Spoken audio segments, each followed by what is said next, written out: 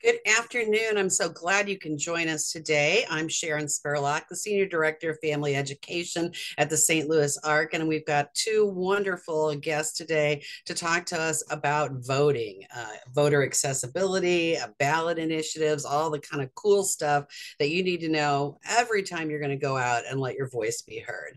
Let's begin with introductions from our guests, Anna and Hannah. Why don't we start off with you, Hannah? Explain your role at the ARC and anything else you think is important for us to know. And then you can pass to Anna. Perfect.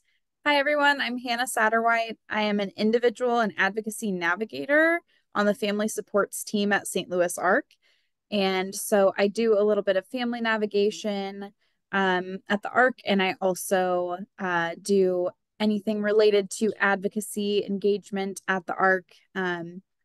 I help with a self advocates group that meets on Thursdays where we discuss voting, among many other things related to policy and advocacy on state and local levels and federal and beyond. So, yeah, Anna, switch.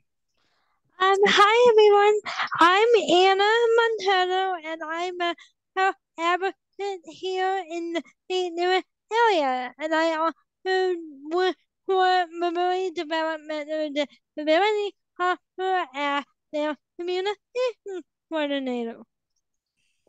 Thank you. It's so nice to have both of you here today. I think the easiest way for us to start off is for you to share some broad information. As Hannah and Anna are sharing a PowerPoint, please just use that chat or Q&A to share any questions that you have as we go along. Thank you, Sharon. So, this is a PowerPoint that we have prepared for you today. We'll go over some basic information about how to vote in the state of Missouri, specifically accessibility items related to voting, and how to make your voice heard. And this is being recorded in August of 2024.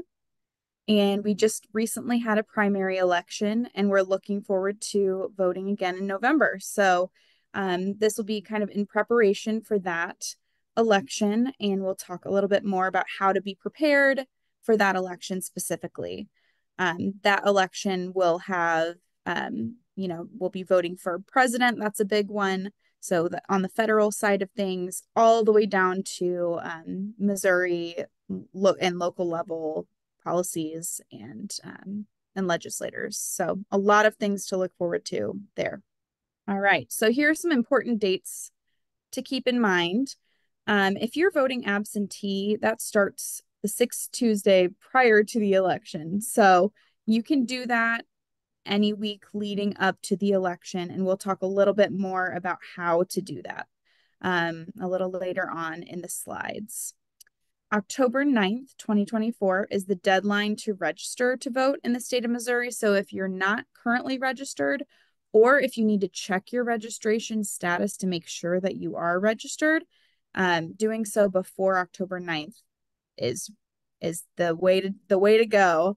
And that would be the registration for mail and online and all other forms, in-person registration. So it has to be in by October 9th. If you're registered by October 9th, then you can vote in the November 5th, 2024 election. And you can also vote leading up to that date. So we'll talk a little bit more about that. So what do you do to prepare for voting? The first thing would be to check your eligibility for voting. You have to be 18 in order to vote, but you can be, I believe, 17 and a half by the time of registration.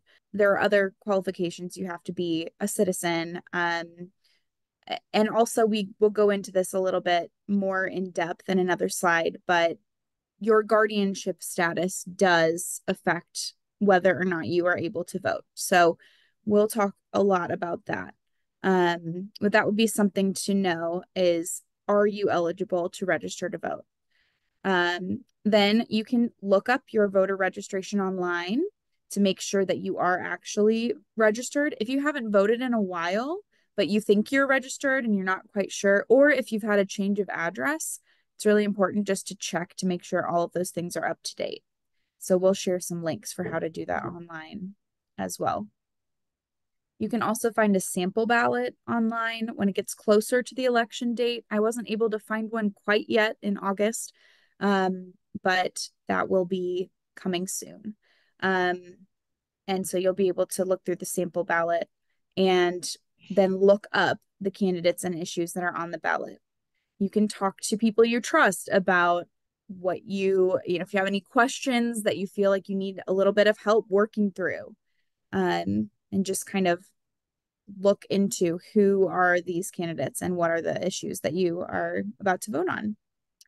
And then it's important to make a plan to get there. So what type of method will you use to cast your ballot? Are you going to use an accessible voting machine or curbside voting? Or are you going to go with a friend or a staff member or a family member? How will you get there? Will you be able to get a ride there? Will you take public transportation? Will you bring someone to support you? Those are all great questions to think about beforehand. You can make a plan to go with a friend or with a group as well. This is just a note that voters in St. Louis City and County may vote at any polling place. I am not sure about other counties, but I know this is not Missouri-wide. Each county has different rules. So if you do live in the St. Louis area, St. Louis City and County, you can choose your polling place based on what works for you. This is just a reminder of acceptable forms of ID for voting, because you do have to have your ID with you when you go and vote. It's important that these are non-expired. So a non-expired Missouri driver or non-driver license. You don't have to be a driver, but typically if you aren't a driver, maybe you'll have a state ID. A non-expired military ID, veteran's ID card, U.S. passport, or another photo ID issued by the U.S. or the state of Missouri, which is either not expired or expired after the date of the most recent general election. So if it's expiring soon, but it is not expired yet. Accessible voting, and I'll go through these briefly, and then I would love to hear from Anna with her experience in this area. But so there are a few different types of accessible voting options depending on what you need. Curbside voting, if you have limited mobility, you are eligible to vote curbside outside of your polling place. So if you arrive at the polling place, and typically there are people outside, if you can ask someone to ask a poll worker to bring a ballot out to you, or if you come with someone. So if someone is driving you and they can safely park and go in and ask for one, then a poll worker can bring you out a ballot. They will have you sign something to make sure you're still you. They'll run your ID just like they do with everyone else, and they'll bring the ballot out to you in the car. If you have physical disabilities and for some reason your polling place is not accessible as it should be, you can request a different polling place. And again, in St. Louis City or County, you can choose your polling place. But for other counties, they may be assigned one polling place. So contacting your election authority will be the most helpful option to make a request. And there's a phone number, 800-NOW-VOTE is the phone number that can be used to find your local election authority. And every polling place must have an accessible voting system for individuals with disabilities. So these systems include an audio ballot to make sure you can hear your selections, or the ability to enlarge text to read the on-screen ballot. And we'll have Anna talk in a minute about what she's experienced with accessible voting. You can also request to be a permanent absentee voter. So if you have a physical disability or a disability that means that you really will not be going to vote in person at all, or it's difficult for you to do so, you can request to be placed on a designated list so that you are automatically mailed an absentee ballot. And so that will also be with your local election authority. So I want to really quick, while we have this open, turn it to Anna. And Anna, if you have any insight or any stories you can tell about your accessible voting experience, I'm sure people would love to hear that. All right. So for those of you have a disability and I use a wheelchair. And during the primary, I decided to have my mom drive me to my local polling place because I wanted to vote inside and in person because that's what I prefer. When I arrived at the polling place, I obviously knew I needed an accessible voting machine because filling in the tiny bubble was not going to be possible with my hind motor hill. So I went up to the pool. They had a table with about 4 polling workers, and I went up to them, and I asked for an accessible voting machine. Taking note that they did indeed have one Unity machine next to the printer. It looked like a mini travel suitcase type machine. I don't really know how to describe it. So I knew they had one. So I went up and I asked, and they obviously they were asking I was probably the first one to ever ask for it. Maybe ever or maybe only on that day. Um, they ran my ID and then they had to print out what appeared like a QR code that they were going to enter in the machine. What they figured out what I was asking for, they had a pull with the remote and had it up for me. It probably took him about 10 minutes, but honestly, I was willing to wait because voting is very important and everybody can wait. It make the time to wait is what I'm trying to tell you. Um, what I made it over to that machine. The one thing that I did realize is that it is at a very high table. That is not wheelchair height. So when I asked the poor worker to please help me with it, they told me that they were unable to do that for a reason I do not know. They didn't have a reason. Luckily, I was with my mom and she was able to hold my back up so that I could reach it without having to lean up.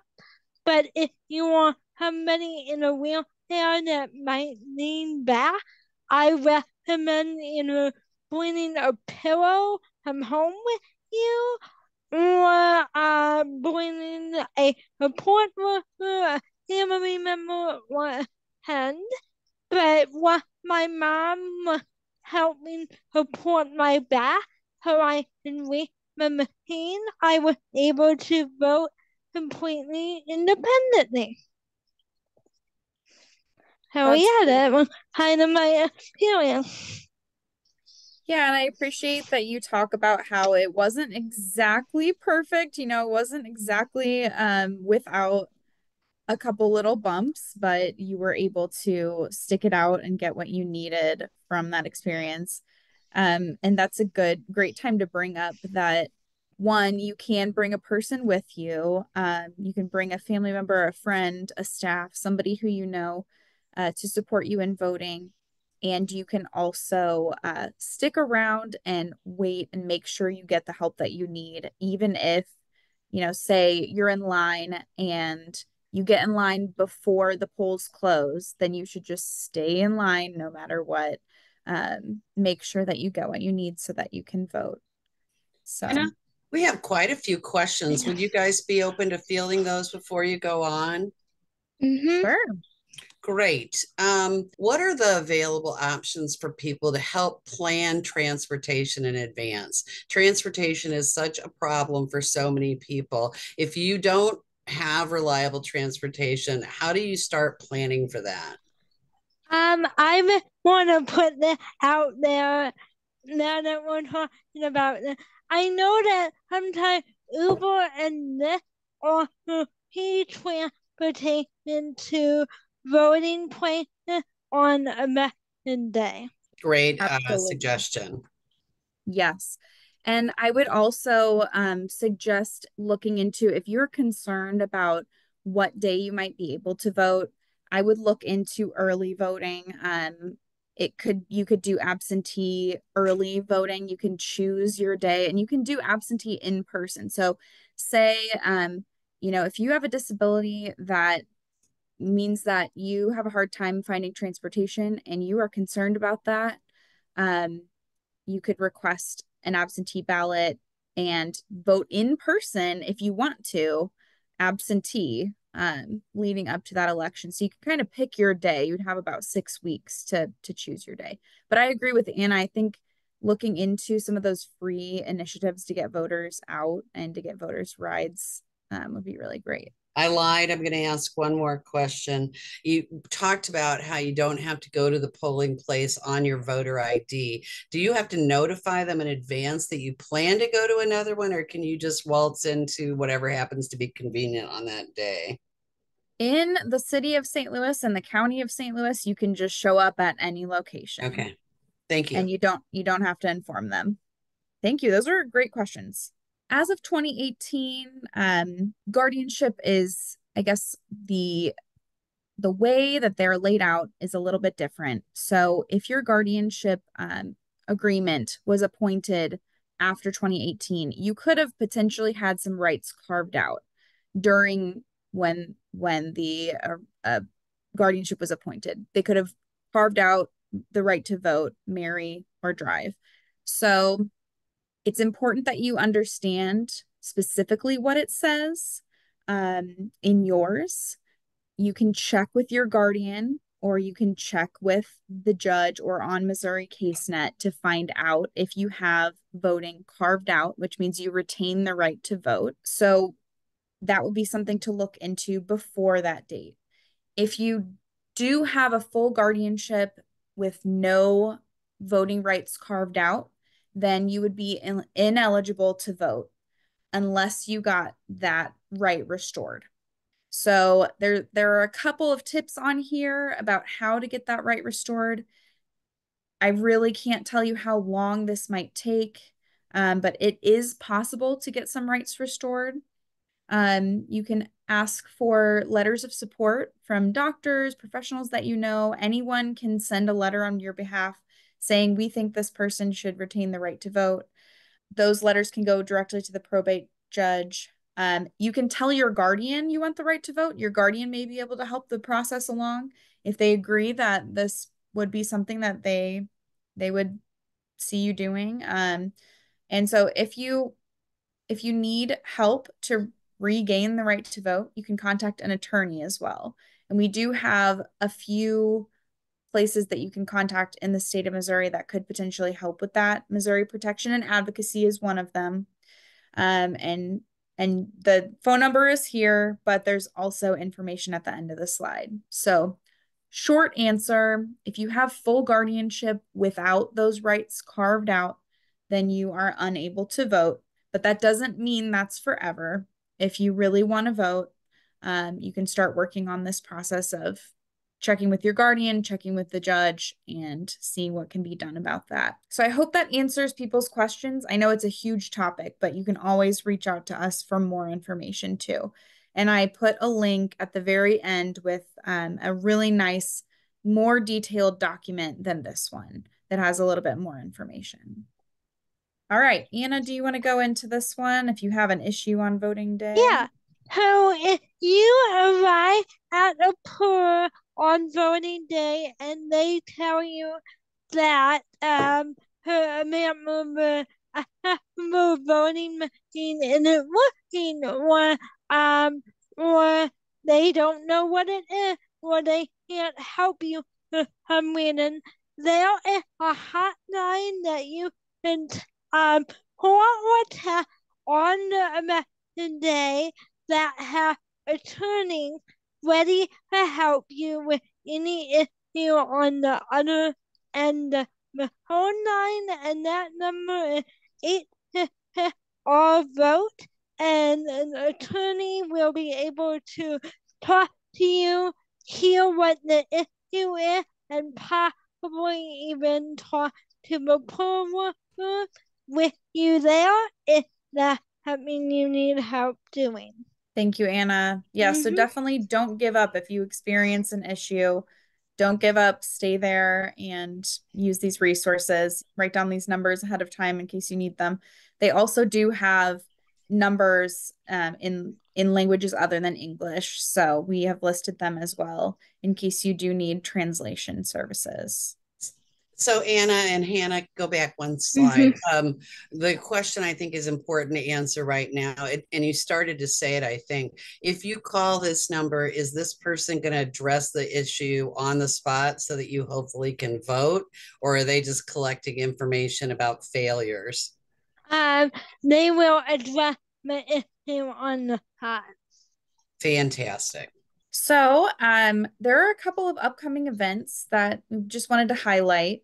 One is on Zoom. This is a League of Women Voters sponsored event on September 21st, 9 a.m. on Zoom. That's a Saturday. And the webinar is going to focus specifically on general Missouri voting info and disability. So any information pertinent to those with disabilities who are voting in the state of Missouri. It's a statewide Zoom call, so I assume that there won't be a ton of local information on it, but a lot about the general election. They'll have an ASL interpreter, they'll have captions, and you can specify accommodations in the registration. But, if you happen to be nearby some paper and you want to write down this phone number, there's also a phone number here you can contact, or an email you can contact if you have specific information or questions for Barbara or for the League of Women Voters. But this is specifically a webinar that is designed for voters with disabilities. They hope to have time for plain language descriptions of the ballot measures, which I think will be really, really cool if we're able to fit that in. So that's an event on Saturday, September 21st. And then we also have one here locally in the St. Louis area. Dance the Vote is a really fun event. St. Louis ARC will be there. We'll have some self-advocates there, and we'll have a booth where you can come and stop by and say hi to us and talk about advocacy and voting. Dance the Vote has family events, they have performances, they have speakers, and you can register to vote while you're there if you would like to register in person with someone. That's Saturday, September 14th, starting at 10 a.m., but it goes into the afternoon. And that's a free event. And there's a website there you can check out for more information. So there's a lot of information on the Secretary of State's webpage. That's the official voting information for the state of Missouri. I would highly recommend going there for your basic information. They have a page about how to vote with details about accessible voting. They have a link to register to vote if you'd like to register by yourself or with someone at home using that link. They have listed the 2024 ballot measures. So those are the measures that we are voting on. We get to vote on in the state of Missouri. You can request an absentee ballot via that website. You can also check your voter registration to make sure you are registered. The MODDC, which is where Anna works, they have amazing videos about how to use the accessible voting machines, and you can click on your county specifically and be shown information by county. So I would highly recommend checking out that website.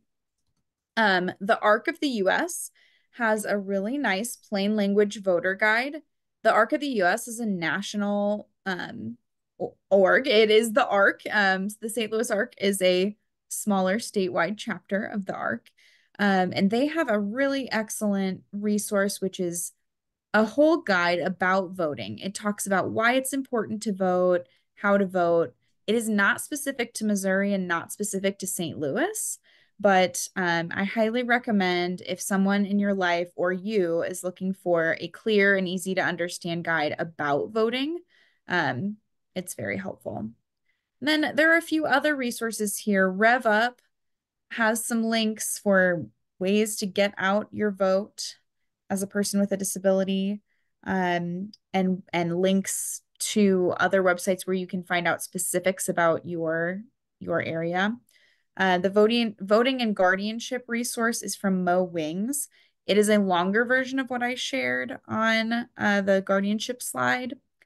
And then the League of Women Voters has a lot of great information specific to St. Louis for voters with disabilities. So those are a few links that I highly recommend checking out if you're looking for more information. And if you need assistance finding out if you're registered to vote, or if you have a specific question that's maybe private and you don't want to ask it on the Zoom webinar format, you can email advocacy@slark.org, and we'd be happy to talk you through if you have, a specific need. And that is the end of the PowerPoint. Are there other questions that came through? There's a question that says poll workers have requirements about what they can wear to the polls. Are there any requirements about what you can wear as a voter? I think you can wear whatever you want as a voter. That is my impression. Does anybody know anything different? I would think it would be a civil liberties issue if you were not allowed to vote and because you walked in something that the poll workers didn't feel was appropriate. So I'm going to go with you. Cool.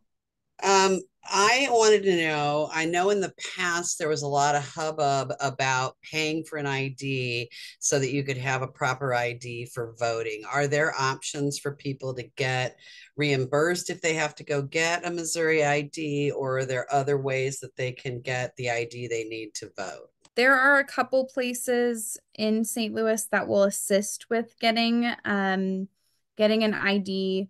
There's one actually located at SLU, an event that they do regularly where people can show up and get the money that they need to get an ID. I will say it's crowded. It's first come, first serve, and you'll have to wait in line and be there at a specific time and maybe wait quite a long time. But if the money is not available to you to get your ID updated, we can absolutely send some information about how you can. Okay. One of our guests says that they were able to use a college school ID because the school was local. So, check again those websites and ask the questions of those officials because they'll really be able to confirm for you what you need. I just want to confirm a couple things that came up in the chat. One is you absolutely do not need to be a woman to be participating in League of Women Voter activities. It's a universal organization. They would really want people, particularly people with disabilities, to come to that event on September 21st. And I think if your language isn't covered in those emergency phone numbers, I think preparing in advance, maybe talking to your community and finding out what kind of emergency resources they have in place. I think that they've tried to cover a really broad swath of people with those 4 hotlines, but obviously they're going to miss somebody. So those are opportunities that are out there. And then my last comment is that I just think it's so wonderful that we have voting organizations, nonpartisan voting organizations that help us to understand what we're voting on and what the pros are, what the cons are, what position our individual candidates take on those positions.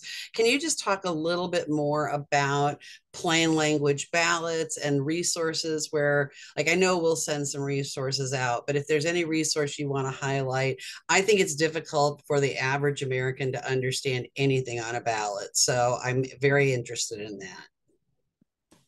Certainly it is. Yeah, I would definitely check out MODDC.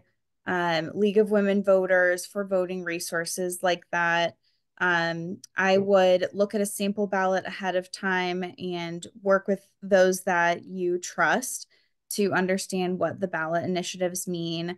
I would highly recommend attending that webinar for League of Women Voters. If they do get a chance to go over the plain language ballot measures, I think that will be very valuable. You know, and they are nonpartisan. So they're not going to say, we think you should vote for this candidate. They're going to just explain what is meant. And those ballot initiatives get so wordy and confusing. So it's always, you know, I try to look at those well in advance because it throws me off when I'm seeing them for the first time when I'm sitting there at the ballot. So definitely like to look at things ahead of time. One resource that I use when I am looking up a new candidate that I don't know much about is I use Ballotpedia. It's just a website that it's, you know, ends in pedia because it's kind of like Wikipedia, but you can look up your candidate and often it says where they stand on certain issues, which is pretty helpful. Yeah. You can compare and contrast the people who are running for the same office, and that can be pretty helpful. They're going to represent you. So that's a great way to go about it. Anna, exactly. anything you want to add before we wrap up? No, I think that's it. Thank you. Thank both of you. I think the audience really enjoyed all the great information you brought today. And I hope we see you at a future event. We also will keep you informed again through our newsletters about information that we get that we can pass on to you. Thanks for coming tonight.